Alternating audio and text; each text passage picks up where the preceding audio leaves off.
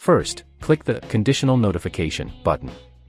The Add Rule panel will open, and the rule name field will be filled in with Rule 1 by default. Change this to Status Blocked.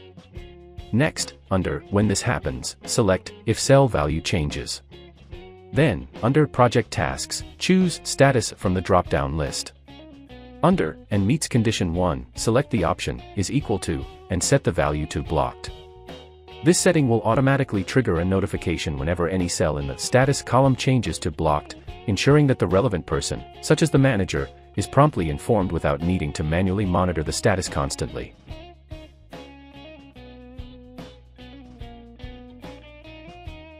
Next, define the notification action. In the To a maximum of 10 email recipients field, select emails from a column in the spreadsheet. For this example, select the Manager column. Finally, click Save. A confirmation message will appear at the top of the window indicating that the rule has been added. To test this rule, change the status of a task in your project management sheet. It may take a couple of minutes and up to half an hour to receive an email notification, as Google Sheets tries to collect multiple changes and send them in a single email.